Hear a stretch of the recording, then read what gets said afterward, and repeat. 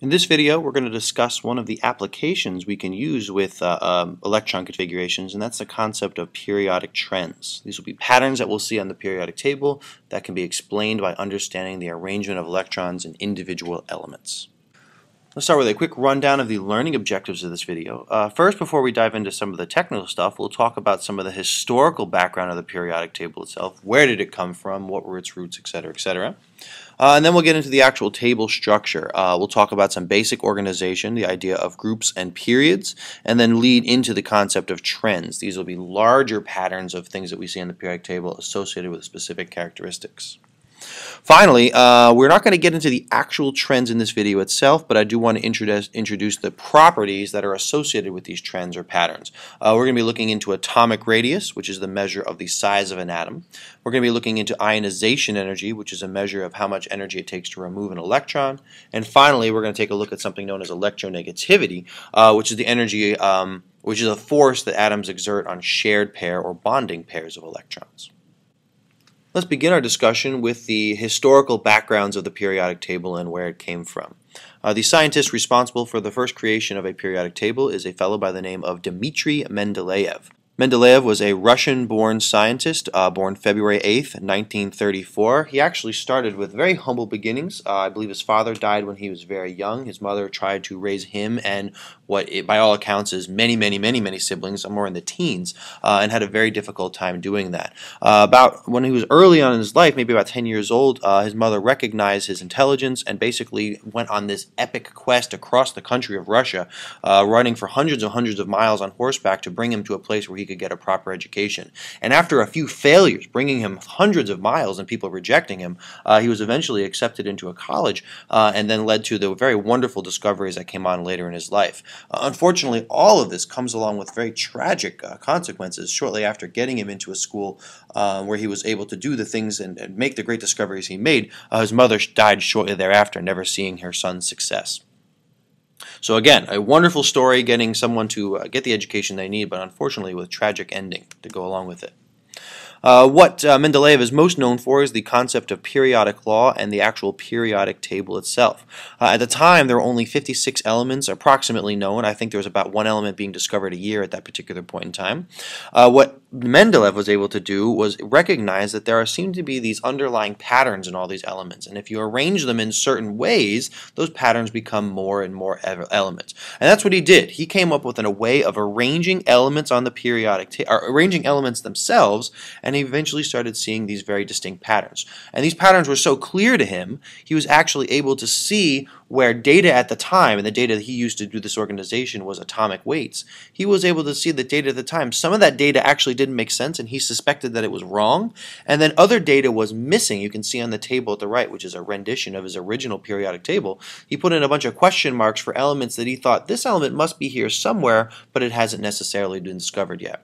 Now, the interesting thing about all this is that there are actually many other scientists who proposed similar ideas all at the same time, but what made Mendeleev really interesting and made him really remembered for this is his ability to identify bad data in terms of incorrect atomic masses and missing data. His table was so complete that it had the ability to make predictions, and that's why we remember him as the creator of the periodic table and not those other scientists. So that develops today into the periodic table that we know and recognize, with a couple minor tweaks, with a couple structural differences, and the addition of many more elements. That creates the picture that you guys have been working with all year. Our job in this particular section is to recognize that this piece of paper is not just a reference document to look up numbers from, but it actually has many layers of organization to it, a testament, I think, to the genius of the organizational scheme that Dmitri Mendeleev came up with. We're going to start that discussion today on these layers of organization by talking about some basic trends and some of the more advanced ones. So we'll begin by talking about some of the basic levels of organization. The periodic table is organized into columns, and the periodic table is organized into rows. The first of which we'll talk about will be these columns here. Now, very often you're going to hear me use this term here, the idea of groups, but some people refer to these as families. And just like a family of people tends to have very similar characteristics, families of elements have similar characteristics. These are going to be the columns on the periodic table. And that's the first thing you should definitely get here, is that the groups are columns. Elements that are grouped in families or groups are there because they have similar properties, and the reason they have similar properties is because they have similar electron configurations. The neat thing is that this is how Mendeleev organized his periodic table, but it turns out that he was really organizing by electron configuration, which is why the table has so many applications today, even though it's hundreds of years later and electrons weren't even known at the time. And again, as we said, this is how originally Mendeleev put his periodic table together. Less commonly discussed, but also important, would be the periods on the periodic table, and those periods represent rows on the periodic table. Now, rows of elements do not have similar properties, but they do have progressively changing electron configurations, meaning every element in a row has one more electron than the other. So this is what starts to generate some of the patterns that we're seeing, because it's a regular changing electron configuration, which causes regular changes in properties. Before we move on too much further, you should have somewhere from class or somewhere in your notes a picture that looks similar to this. As we talked about, there are groups and families on the periodic table, and this diagram here does some of that organization. It shows you the names of a lot of the groups that go along with it, and these are names that I definitely expect you guys to be familiar with. There are also non-group kind of things. For example, we have the transition metals here in the center, the intertransition metals, the lanthanides and actinides down here at the bottom. These are all, again, terms I expect you guys to be able to familiar with. I should be able to say noble gases, and you should know that I'm dealing with this particular part of the periodic table here, helium all the way down through radon. If you don't have a diagram something like this in your notes or from class, please make sure you go online, find a picture of this, and make sure you have it handy. There's plenty of them. Now let's get into the discussion of trends themselves. We're going to start with a very quick definition. What a trend is a pattern in physical or chemical properties that changes regularly with locations on the periodic table. So we're going to expect to see, as we do certain things on the periodic table, there are certain predictable things that happen to these associated properties. These properties and trends exist because of the structure of the periodic table itself. And we've already said this a little bit.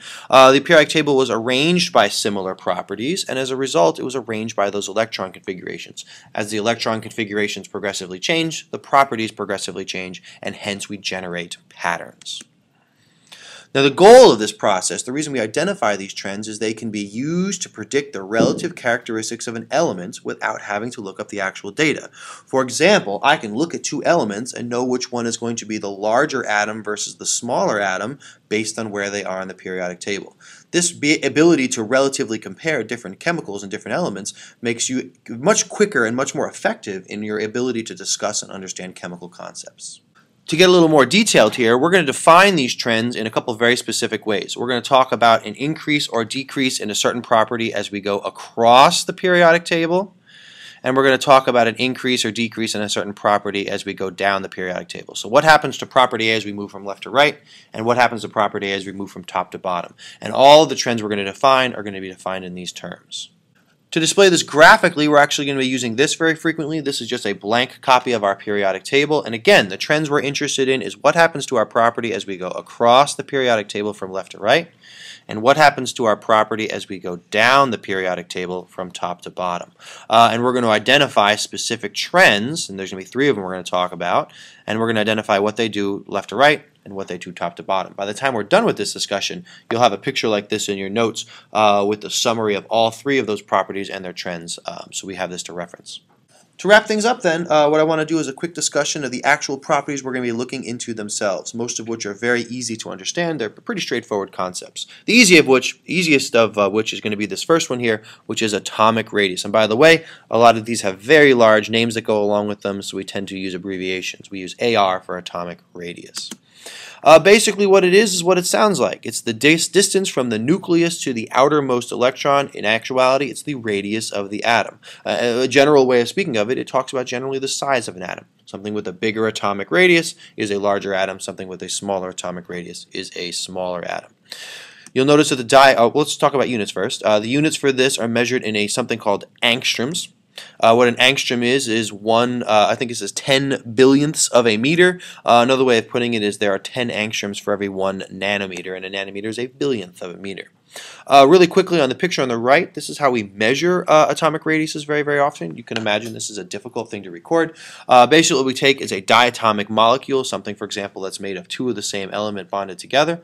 We can very easily measure the distance of the bond length, which is the distance from between both nuclei, and then half of that distance over here is going to represent our radius, or the size of our individual atom. The second term we're going to look into is something known as electronegativity. What electronegativity is the attractive force an atom exerts on a bonding or shared pair of electrons. So you've got two atoms, they're bonded together, each one of them is pulling on the electrons in the middle. Electronegativity is a measurement of how strong that pull actually is. This is actually one of the more important things we'll deal with. This is something we're going to use later on in the year to discuss a concept known as polarity, something you probably covered in your bio classes. The units for electronegativity are things known as Paulings. This is a unit made specifically to measure this, and it is represented by the Greek letter chi, this curly capital X. Just to give a quick graphical representation of electronegativity, and again we'll talk about this later on in the year, if you have two, again, atoms bonded together, atom A bonded to atom B, you can imagine this bond is made up of two shared electrons, or a pair of shared electrons in the center. Now, atom B pulls on this shared pair of electrons towards itself, and atom A pulls on this shared pair of electrons towards itself. The strength B can pull would be its electronegativity. The strength that A pulls would be its electronegativity. So we can measure how much each of these pull. You can imagine then if the strength that pulls with A is not the same as the strength that pulls with B, this is kind of like a tug-of-war match. A is going to win this battle, and as a result, those electrons are going to get pulled more in this direction they would in B, and that would result in an uneven sharing of electrons, which leads to the concept of polarity. So again, for now though, you really just need to understand the idea that electronegativity is the pull an atom exerts on a shared pair of electrons. Our last topic then that we're going to talk about in terms of trends is the idea of ionization energy, and this one again is pretty simple. Ionization energy is basically the energy needed to remove the outermost electron of an atom in the gaseous state.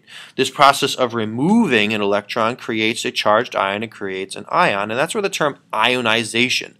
The ization suffix here means to make, and basically we're making an ion. So it's the energy to make an ion basically. By the way, just so you know, this term is also sometimes known as ionization potential, which is something that you would find on your periodic table. And in fact, your periodic table, if you recall, a potential in physics is a voltage, and that's exactly how your periodic table reports it. Over here on the right, again, a quick picture. We can input a certain source of energy here, and we can increase that amount of energy until eventually we've added in enough energy that it's going to cause a certain electron to be ejected. And the electron that gets ejected is the easiest one to eject, and the easiest one to eject is always the outermost electron.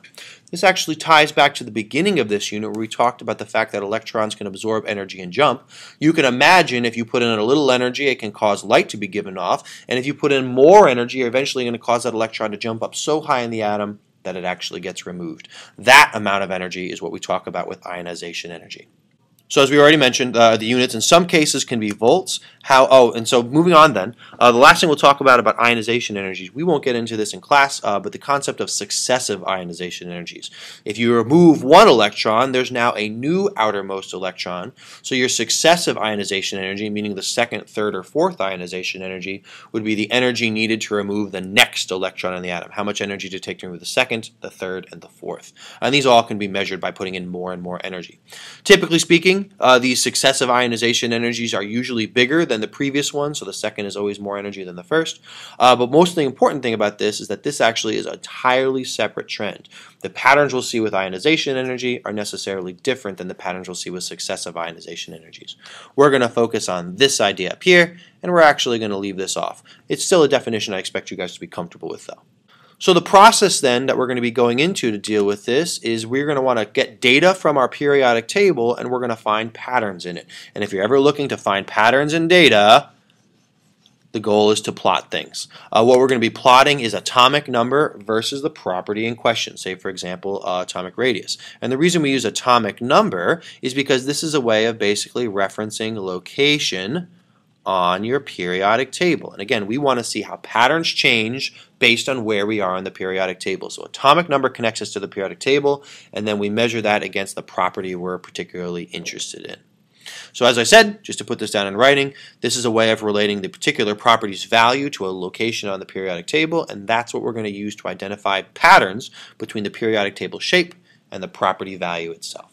So to wrap things up, a quick list of things you should be able to do right now. You should be able to discuss the basic layout of the periodic table, the idea of groups and periods, and I do expect you to be familiar with the group names themselves.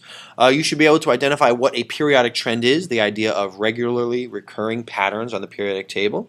And you should be able to define and explain the basic characteristics that we're focusing on in terms of trends. What is atomic radius, what is electronegativity, and what is ionization energy. In future videos, we're going to discuss the results of the plotting that we just talked about, and we're going to talk about an explanation chemically for why atomic radius, electronegativity, and ionization energy have the particular patterns that they have.